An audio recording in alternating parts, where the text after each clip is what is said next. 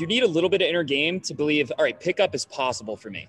Like I'm someone who could pick up girls. Like you read the game, you watch some videos and you're like, oh, I could actually pick up girls. And that sparks your inner game a little bit, right?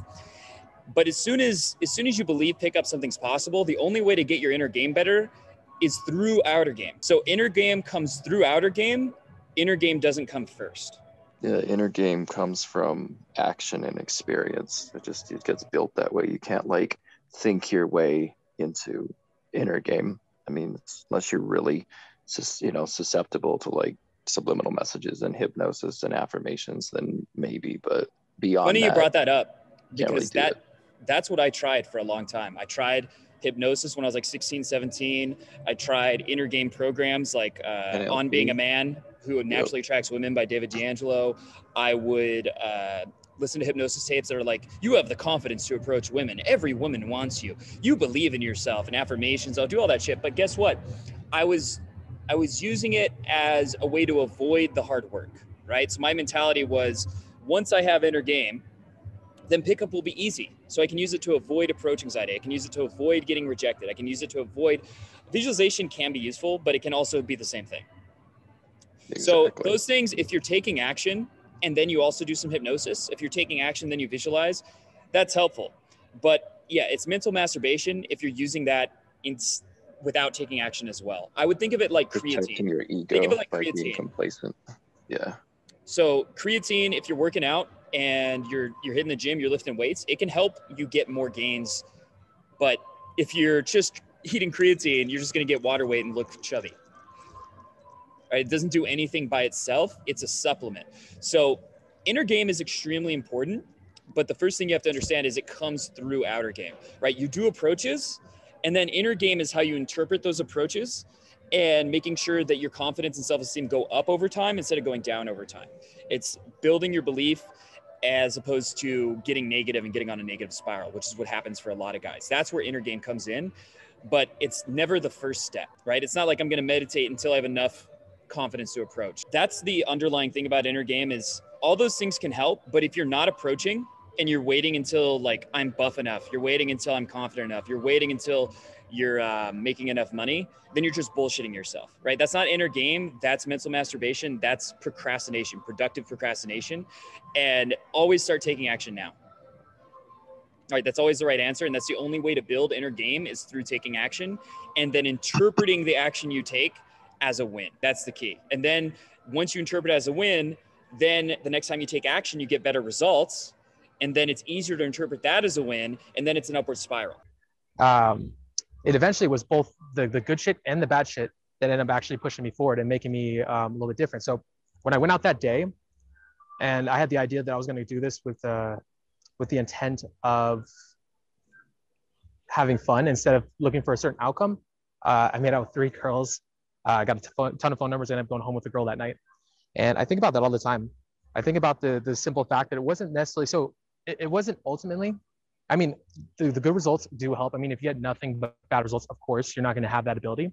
But when you keep going through bad shit over and over, it gives you like a certain thick skin behind it. So like everybody's like, how do I get the results? How do I avoid the rejection? Don't avoid the rejection. Like sometimes like I did this yesterday with Avery. And my very first approach, I saw like I didn't approach like this mom-daughter set because I'm like, oh, it's my first approach. And then later down, I wrote a field report about it. I'm like, fuck, why did I do that?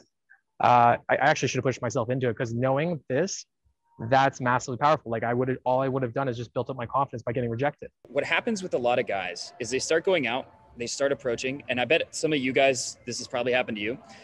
And guess what happens? They don't get numbers at first. They don't get dates at first. They get some instant rejections. They get some negative reactions. And what happens? They give up. They burn out. They're like, this won't work for me. There's no hope for me. And they're like, fuck this. And they burn out. That's what happens to a lot of guys. It happened to me the first time I tried pickup. And that's where inner game comes in. So what you want to do is every time you go out and you practice, you write a field report and you write 3 things I did well, right? You keep track of the things that you're doing well, the progress that you're making, so that your mindset isn't too focused on the negative. You're not just thinking about the girls that rejected you. You're also like, well, I made strong eye contact with that one girl and I could feel the sexual tension. Or you know what, even though 8 girls rejected me, 1 gave me her number. That's positive. That's really the key, is to see every time you go out, that it was a win overall. That even if it could have been better, it was a win. Like, you made progress, you had wins, you had successes. And that's what increases your inner game. That's what tells you, you know what, there is hope for me, right? Like, I could actually get this together. I'm making progress. Because what most guys do, every night they go out, they don't pull. I failed, right? Every night I go out, I didn't get laid, I don't have a girlfriend, I failed. Game doesn't work for me. That's what they tell themselves, right? Maybe you've told yourself something like this. You go out, you don't pull, you're like, wasn't good enough. And it's very important to see that you're making progress, to feel like you're making progress. And this is something men struggle with. Men tend to really struggle with this because we're conditioned to be like very harsh on ourselves and to judge ourselves very harshly. But you have to see the wins. This is actually something that I thought, so me and Avery, we have a lot of the same ideas when it comes to like self-growth and personal growth. So a lot of people nowadays, like, so if you guys have ever heard of like the idea of using, practicing gratitude, sounds very woo-woo, but I think a big factor to it is that most people, they don't give themselves the easy wins and the pluses, because what ends up happening is that they will, how do I put it? They'll look at somebody else outside of them, like in this 8 billion man tribe, because in an 8 billion man tribe, of course, there's somebody going to be killing it on some insane level that you will never be able to reach. And by comparing yourself to them, you're going to be like, man, I'm low on the totem pole, biologically speaking, because your brain's made for a small tribe. It's made for a small 25 to 50 man tribe. Well, we're in an 8 billion man tribe. So the way to hack this and the way to start having more confidence is to practice gratitude. You're the shit. You're the best. There's nobody for your girl better than you. And coming from this mindset, coming from like this kind of belief, when you approach a girl and you talk to her, it comes through. The self is always coming through. So for me, I try to practice this every morning when I brush my teeth. I tell myself how awesome I am every morning. I tell myself why I'm the best option for anybody, why I'm the best option for, coaching for my friends, for the girls, for my family, for money, for this, for that. And that's a big thing. A lot of guys, especially people that come to like, people like Avery, AG Hayden right here. A lot of times they're not doing good, not because they're not awesome enough, but because they're not giving themselves enough wins. Like, they just believe themselves, because a lot of people that come to us in particular, what they're doing is they're already killing in their life in every way they possibly can, but they're not giving themselves that easy win. So for a lot of you guys, practice gratitude. If you guys want to get better at this, practice gratitude. Tell yourself, like, give yourself the win. Let yourself know you're the shit. That's the basis of how it works. And one way is field reports. Like, everyone who's not writing field reports, start writing field reports. Even if you just write a short one, like 3 things I did well, 3 things I want to improve on, that's going to massively improve your inner game over time, especially if you're giving yourself credit. Just write them. Like, they take a few minutes. It's absolutely makes a huge difference. Like, it can triple your learning curve, that by itself, writing field reports. Another way you can improve your inner game is, like, anytime a girl walks by you and she like holds eye contact, even if she looks away after, just tell yourself she wanted me. Like, any interaction you have with a girl, like, she liked what she saw. Like, no matter what happens, just start telling yourself that. Like, until you get to the point where you actually start to believe it. And when you start to believe it, what's going to happen? Well, a girl, maybe she's checking you out because she thinks you look weird, but you're like, she wants me. And you come up with her with that good energy, and there's a good chance she actually will like you. Because you're so confident, you ask her number, she gives you your number, and you're like, more evidence that she did want me. And even if some of the girls do, like, they reject you, that's bound to happen. But if overall you're doing a lot of approaches, you're going to start getting references that some girls do think you're sexy, right? And every time you get one of those, that's what changes your belief. Because right now, by default, your belief is probably like, no girl finds me attractive, no girl I approach is going to like me. But if you start doing it because you develop those positive delusions, it's going to start to become a self-fulfilling prophecy where more and more girls do find you attractive because you have that like kind of cocky energy that women like. So, quick update. The last day of the boot camp, I had a girl. We were going to hang out at my place. So we had like a little date. We're going to get together, hang out. And I'm happy to say that was like my first late straight from Cold Approach. And he kind of just said, go talk to that girl. Go talk to that girl. Pull, push. And I was just like, well, if I can't do it for myself, I can't let Avery down. So basically went for it. So after about 10, 15 approaches, I see this girl on the escalator and he's like, go, now, go. And so I walked down and I'm like, I had to defy gravity to come to meet you. She was like, oh, it's nice to meet you. And so we vibed for about 5 minutes. And then her friends came up, 2 dudes.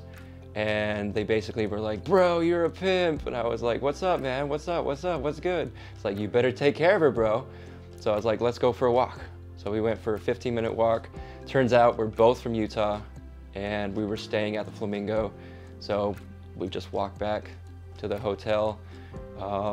went to the bar, bought some drinks, made out, connected some more, push-pull, you know the whole thing.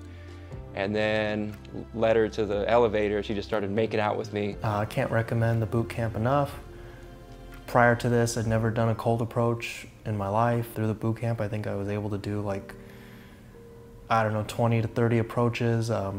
Was able to get 2 girls to agree to go out on dates with me. Ended up going on 1 date with a girl just logistically, and then was able to pull her back to her place. Had a one-night stand. It was the first one of my life. I used a lot of the stuff I learned from Avery in the camp. If you guys are on the fence about taking the boot camp, I would say just do it. It's well worth it to invest in yourself. Thank you, Avery, for you've opened my eyes and really changed the way I look at things. I can't wait to keep going.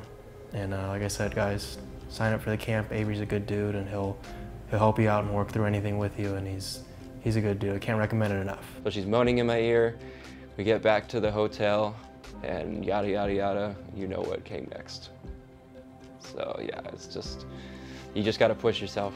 You have to put yourself out there. You have to not care about what other people think, reject the judgment, embrace the rejection, and just be a fucking man.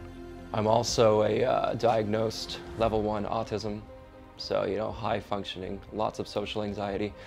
But I notice with the more action that I take, the more the anxiety turns into excitement.